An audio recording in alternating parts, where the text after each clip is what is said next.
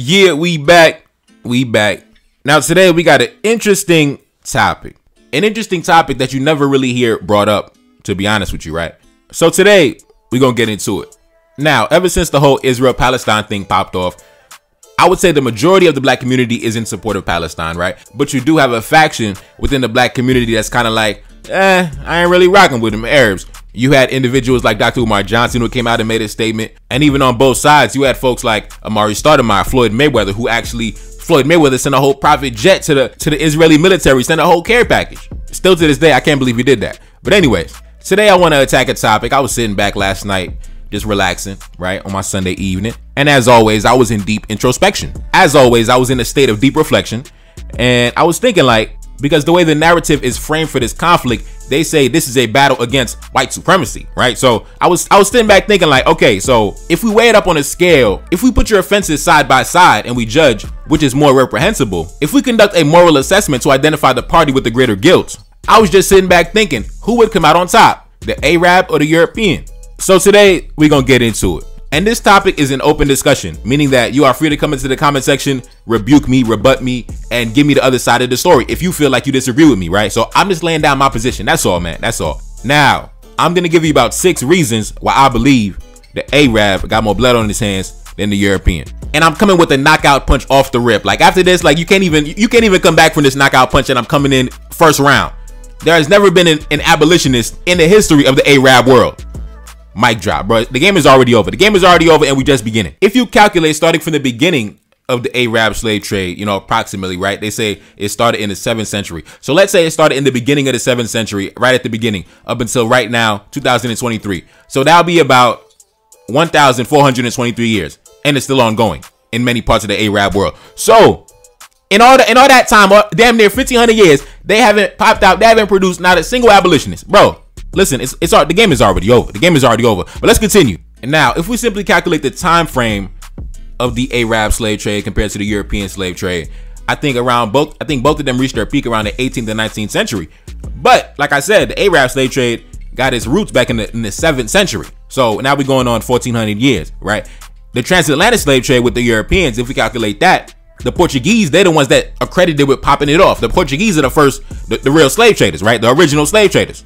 That was in the 15th century. But by the 19th century, bro, it was out the door, bro. It was out the door. It was out the door. It was too much revolution popping off. It was too much rebellion popping off. Man, black men was going too crazy. And also due to the fact that industrialization was on the way, it was a variety of factors. But the same cannot be said for the Arab world. The same cannot be said for the Arab world. And damn near 1,500 years, they ain't produced a single abolitionist. God dang. Off the top of your head, can you name a single Arab abolitionist? Name a single, just name one off the top of your head, bro. Off the top of my head, I can name Thomas Clarkson, William Wilberforce, John Brown, William Lloyd Garrison, Anthony Bezenet. Now listen, I could be wrong. That's why I said it's an open topic, it's an open discussion.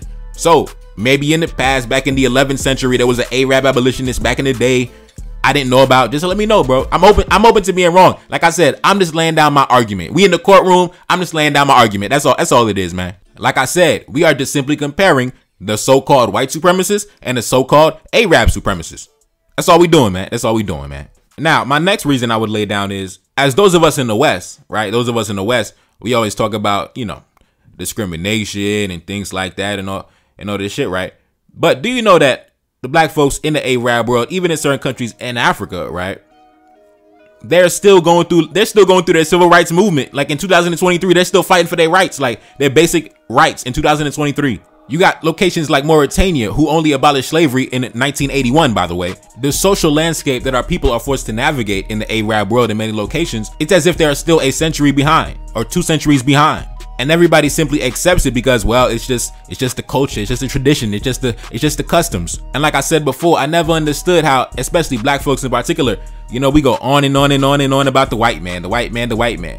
But then you let the Arab man sneak out the back door so effortlessly, man. Like how we let the Arab sneak out the back door. And the reason why the Arab is so shameless in his primitive and archaic behavior is because we never really confront that topic. We never really confront that topic. We never confront that topic for whatever reason. I can't tell you why, but we never confront that topic with the same passion that we go after the white man, the white man, the white man. Now let's continue. Now, a lot of folks say that it was the white supremacists that came with the concept of race. Yes, the European utilized the concept of race, but it was actually the Arab who, like I said, way back when his slave trade began, he associated a group of people, a race of people, with a caste in the society, right? With slavery, with the bottom caste. It was with the Arab slave trade that came about. The white man wasn't really on the scene back in the 7th century, the 8th century, the 9th century. He wasn't really making moves like that. He didn't really come to power until recently. So we gotta remember, you can't get so caught up in the white man, that you allow the Arab to sneak out the back door and then try to sneak back through the front door talking about, hey brother, nah brother. Let's continue. I touched on this topic in a previous video. I had asked a question, but I didn't give an answer. I had asked the question, when you look at the transatlantic slave trade, you could see the millions and millions of descendants, the physical evidence that's walking around on 2 legs. But when you look at the Arab slave trade, like I said, that lasted for longer, that stretched a farther geographical location, right? Because the transatlantic slave trade was about, the coast of Africa, and then we go into the European colonies, right? But when it came to the Arab slave trade, it stretched to the Middle East, to certain parts of Europe, and even Asia. So it went across multiple continents, it went on way longer, and it trafficked way more people. So how the hell it's not a massive diaspora population in the Arab world, similar how there's a massive diaspora population due to the transatlantic slave trade? One major aspect that differs the transatlantic slave trade from the Arab slave trade was the widespread castration of the black men, right? The black men were turned into eunuchs. So it's hard to really start a family. It's really hard to get out here and reproduce and get it in when you are a eunuch walking around just, ineffective. But when you look at the transatlantic slave trade with the Europeans, you would see that incidents of castration only really happened during recreational episodes of torture, like when you beating the slave, when you're torturing the imprisoned subject. That is when castration occurred. But in the Arab slave trade, it just occurred. It was just widespread, just common practice. We just castrating shit. So yeah, it was very barbaric, very primitive, very archaic.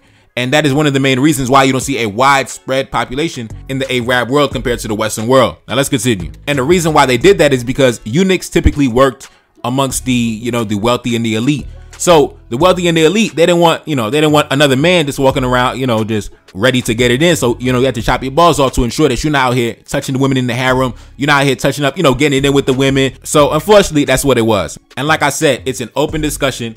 If you disagree, you can get us to the comment section and you can lay down your points on why you think that is actually the European supremacist is actually more guilty or has more blood on his hands than the Arab supremacist. Right now, listen, I gave you numbers, I gave you time frames, I just laid it out plain and simple, right? Knockout punch in the first round. Never been an Arab abolitionist in the history of humanity. Not one.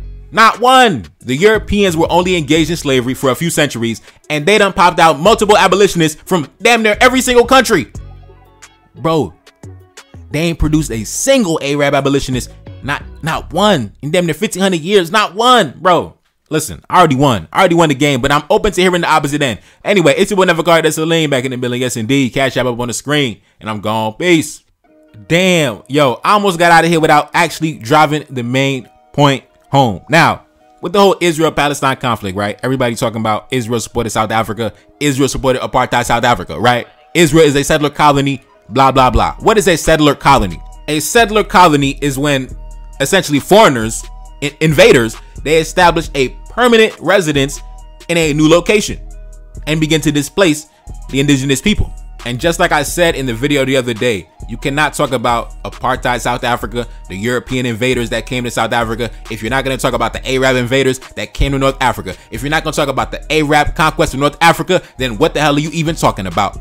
And it's funny because it was around the same time that the Arab slave trade popped off. That was when the Arab invaders was coming in and just smoking shit, right? Because it was around the 7th century AD that the Arab conquest began. It was around the 7th century AD they ran up in Egypt. And then all through the 7th century, all through the 8th century, they went from Egypt, they went westward along the North African coast to Libya, Tunisia, Algeria, Morocco, all through there. And it was get down or lay down. You better convert to Islam, a nigga, we chopping off your head. And pretty much by the end of the 7th century, around the 8th century, I believe, you can pretty much say that ever since then, North Africa has been firmly under Arab control. North Africa, not just one country. Like in South Africa, y'all be talking about South Africa, not just one country. Nah, I named you a bunch of countries. Ran up in Egypt, went all through the North African coast, taking shit. And y'all talking about the settler colony.